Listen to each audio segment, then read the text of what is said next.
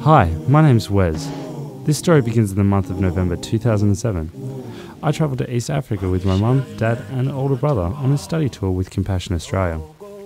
We visited 3 separate countries over a 3-week period.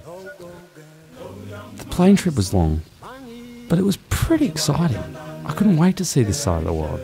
I personally thought I was going to be prepared for all the bad stuff, because I'd seen it on TV before.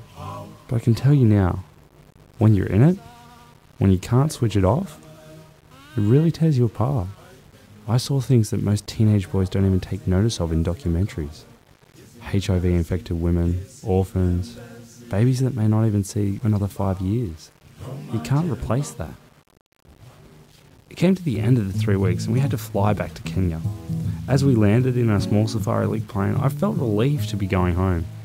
The back door opened and the rest of my family stepped down to the tarmac, but I had to finish packing my gear. I fiddled with the clips and I was rushing so I could hurry up with the others. Then I heard this exploding revving sound of an engine. I looked to see this nose of a plane stare at me through the back door. I pushed myself to the other side and I watched as this nose nudged the tail of our plane. As I spun, I saw our wing be torn up by its propeller. Large pieces of shrapnel were flying in every direction. It kept spinning until the plane's propeller made its way through the cockpit. I stood there as I watched glass explode from the front window. So much was going on, and although I watched it, I didn't believe this shit was real. Then silence. The plane had stopped moving. The propeller had come to a halt. Now I was on the floor. I didn't move because I thought it may not be over. Then I saw petrol gushing out of what was left of the wing. I grabbed my gear and I stepped out of the door. I looked around, and I knew if I didn't fiddle with my bags, I wouldn't be alive right now.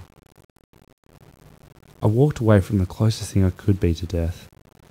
Usually people think, I've got another chance. I can't waste a second. But I didn't. Through my whole trip, I've seen people so close to their own death. People that are just waiting for it to come. After this experience, I just feel closer to these people. They live their lives just as if they were anyone else. They just enjoy the moment. Not many people my age learn to accept death. But now it doesn't scare me. And I feel like I'm a better person for that.